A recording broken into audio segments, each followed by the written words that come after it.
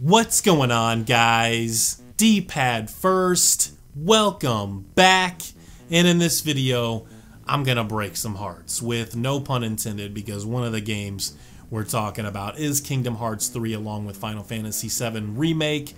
And I don't know if I'll turn this into a series or something, but if it goes well, and I hope that it does, we'll see what happens. But Kingdom Hearts 3, Final Fantasy VII, these games are very ambitious in a lot of ways, especially with the Final Fantasy VII Remake. And as a side note, I hope now with Square seeing some of the things that are happening and some of the things that really didn't turn into much of a trend, or at least a successful one, especially with a game that I think they published, Hitman, they decide to go against that whole releasing Final Fantasy VII Remake episodes and just remake the entire game and then release it as a full package, because you know damn well that they're gonna charge no less than 40 or 50 for each one of those episodes. It'll probably be 60 because it's Final Fantasy VII. It's one of the most anticipated, one of the most requested remakes of all time. So I can see them feeling like they can get away with 60 for each of those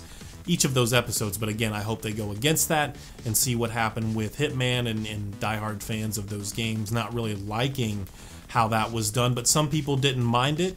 It gave them time to play other games in between the 2 or 3 month period that you would have before new content released or whatever. So that's not going to happen with Final Fantasy VII, I would imagine, right? It's not going to be a game like Hitman where I think you can do that. Final Fantasy VII Remake is, I mean, this is going to be a huge game where each episode is going to be what, maybe 20-25 hours or something. So you're looking, instead of 2 or 3 months in between, probably 2 or 3 years in between, if I had to guess.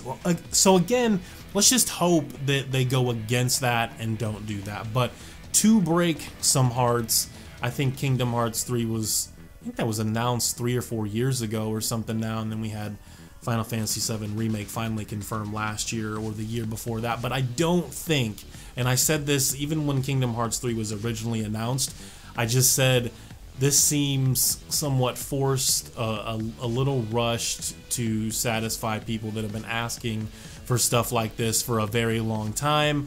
I can't see those games coming out on current gen hardware, and if they do, probably just the PlayStation 4 Pro and the Xbox Scorpio. This is one of those things where you want to be wrong, like you hope that you're wrong with a thought or a prediction like this, but I think the earliest you see those games is somewhere between late 2019 and early 2021, something like that. I can't see them coming out before that. If generations aren't over and there's going to be a PlayStation 5 with a very big leap from current gen hardware, and then an Xbox, whatever they decide to call it after the Scorpio comes out, if there's going to be big leaps with those machines, I can see these games releasing on those machines and those machines only. I don't think that those two games, Kingdom Hearts 3 and Final Fantasy VII Remake, are coming out on current gen hardware. That is my thought.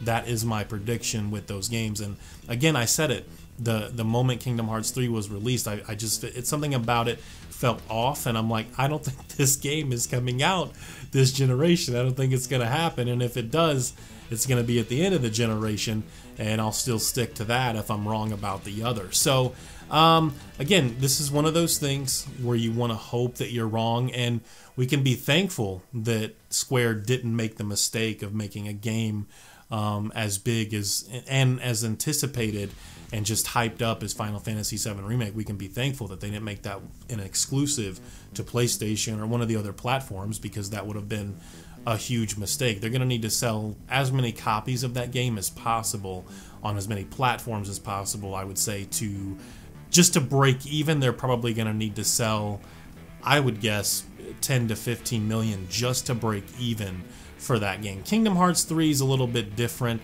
That game, it's probably just going through some sort of development hell or something, and it's probably been that way for a long time. And maybe that's why it's taken so long to get a new Red Dead game or something. But then again, you got Rockstar just kind of focusing on the GTA Online stuff, and hey, can you really blame them? Can you really blame them? This game stays in the top 10, top 15 most sold games in the world. Like, every month or something for the last 3 or 4 years, and those shark cards seem to sell somewhat decent. So can you blame them?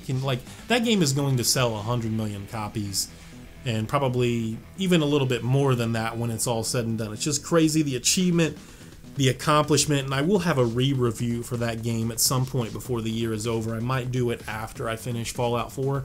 I had a review for GTA 5 on this channel, but I don't know what happened. That was one of those videos that I didn't mean to delete.